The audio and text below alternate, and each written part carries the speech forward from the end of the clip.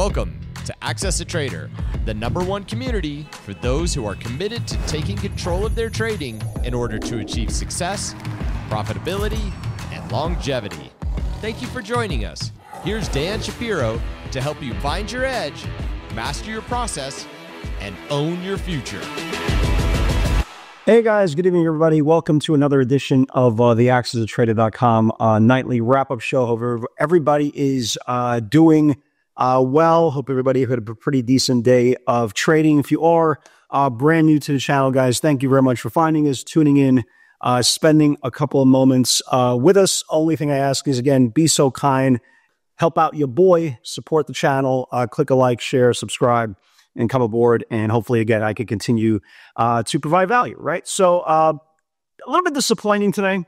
After yesterday's pretty aggressive move in a lot of beta names, especially reclaiming back the 503 level on the QQQs, you thought you'd get a stronger move today for a potential continuation day. That didn't happen, right? That didn't happen. The good news is, when they tried to sell the market, right? When they tried to sell the market, they couldn't do that either. And that's a very, very big point. And you can see here the Qs closed right back above the 503 level yesterday that they needed to reclaim. So that's a good thing, right? That's a good thing. If you look at the scoreboard today, nothing is going to stand out for the exception of some names. Target starting the day today on a very, very sour note. Stock got crushed today, down, what was it, about 15%, 20%, right? 20% today. Big move down.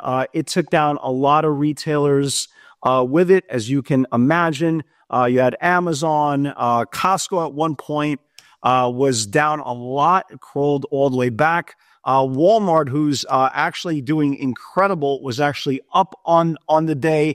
And the most impressive part, not only on the NASDAQ side, that we didn't give back that 503 level on the close. The most important part was from the S&P side and the Dow side, the target, conference call, the target earnings could have really smoked it down the S&P, and that didn't do so. So that's very, very bullish. The other big story today was MSTR. MSTR continues to go out of its mind. That's the best way of saying it.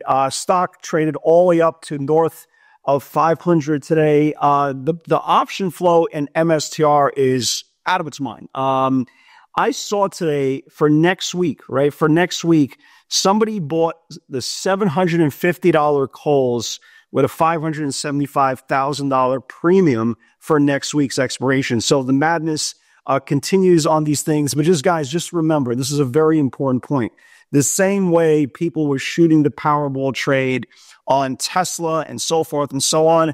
Again, the stock didn't break out here or here or here or here. The stock broke out above the 50-day moving average in September, okay, at $140 a share. The stock right now is about 500. So if your first trade tomorrow is at 500, you're doing it wrong, okay? You're doing it wrong. You're chasing performance, and that's not the way it goes. Maybe get lucky once, maybe get lucky twice, but you don't want to be lucky in this business. You want to have conclusive data that you're making a feasibility study and allocating your money in a very proper way. So it's a very, very, big story here. But let's be honest, right? Let's be honest here. The big story of the day was leading up to today's session, had a big move yesterday, got sold off today, and now we'll discuss NVIDIA, right? So NVIDIA, if you've been watching this broadcast or just kind of overall market jargon, you kind of know that they've been bidding, right? They've been bidding and taking short-term expiration calls on this thing for the last 2 weeks. The 150s, the 160s, the 170s, the 180s, the 190s. We saw some 200s. If you've been watching the video, you kind of know all in all, what's been going on. And I tweeted out, a couple hours ago, and I was like, if they miss, right, or if the reaction to the earnings is not exactly where they need it to be, this will go down in recent memory as one of the biggest flameouts on money flow in one direction of a stock that I could remember. So far, we're not getting a decisive move. Right now, after hours, NVIDIA's down only a couple of bucks. That's it. Only down a couple of bucks. The conference call, it's about 4:45 right now. The conference call starts in about 15 minutes Eastern time. So obviously by the time you watch this video, NVIDIA could be up 10 points or to be down 10 points. But here are the highlights, right? Here are the highlights. NVIDIA, the EPS came in 81 cents versus 75 cents expected. That's a beat of 6 cents. The revenues, right? The revenues were 35 billion versus 33 billion. And here's the key metrics. Revenues were up 94%, operating income up 110%, EPS up 111%, data center up 112%, and gaming revenue, the stock was it was up 15%. So the question is, well, why the hell it is down, right? And a knee-jerk reaction is, well, maybe it's priced into the stock. Well, yeah, that's true. But the real reason why it's down, at least down for now, right? Down for now. Again, the stock right now, the stock closed at what, 145.89. The stock right now is trading at 143. So to say it's down is a very aggressive thing. But the fact that it's not moving up, it's not because it's built into the stock. They missed their whisper number on revenue. Okay, they missed their whisper number on revenue by about 2 billion, right? So that's what's keeping the stock down. Here's the question, right? The conference call starts at 5 o'clock today. We'll know, but again, by the time you are watching this video, you probably get this video in about an hour or so, hour and a half after I'm done. You'll kind of see what the stock is doing. Here's where I'm interested in, right? If the conference call is good, I want to watch the top of the channel of the November highs, because if it starts taking out the November highs, then the video is going to go. Having said that, if the conference call is not going well and they start selling the stock, we want to watch the lows from 3 days ago, right? You see that, guys? Remember the 34-day EMA that it held a couple of days ago and bounced? So if it's bad right after the conference call, I'm definitely watching the pivot below the 34-day. If it's good and they start really taking this thing up and jamming this thing up, guys, watch the November highs, because if it starts taking out the November highs, this thing really could rock and roll, and all that flow, right? All that flow, all that premium could really light up very, very quickly. But again, it's all going to be on the conference call right now. Everybody's premium is getting absolutely crushed, as I think the kids say it, the IV is being crushed. I don't know what the hell that means, but I heard it on Twitter. So I'm rolling with the baby, right? So the moral of the story is NVIDIA on the surface, really good numbers. Whisper number came in a little bit light. Now it's all about the conference call. On the flip side, right? Snow delivered a hell of a quarter, right, guys? A hell of a quarter in the software space. 942 million versus 899 million. Sales came in 20 cents. They beat it by a nickel. Net revenue retention up 127%.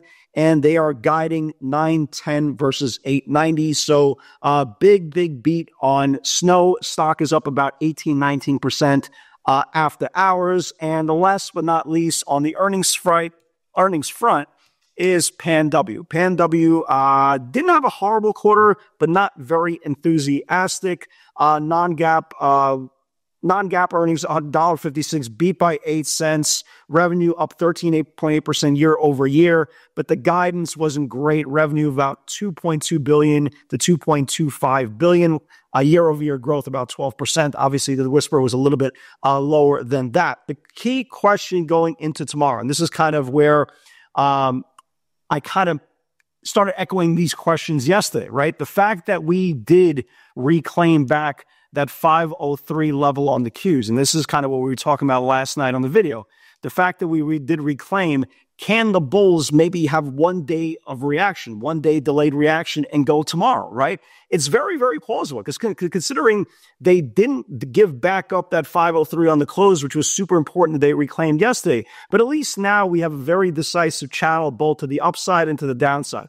To the upside, Qs need to confirm 504. Just write this down, guys. 504, the Qs need to reclaim to the upside, and to the downside, the bulls would have to give up 494.40. So it's a very, very tight channel. I want to give the bulls the benefit of the doubt. Obviously, NVIDIA is going to play a very, very big role I'm cheering for NVIDIA. Honestly, again, if NVIDIA can take out this big yearly channel, man, everything's going to start ripping. But, again, it's very, very good for the specific underlying security as well. So I'm actually cheering for a really good conference call, and hopefully momentum can start shooting up aggressively into tomorrow. So let me give you guys some names going into tomorrow's session that potentially could be good. Obviously, we just talked about NVIDIA.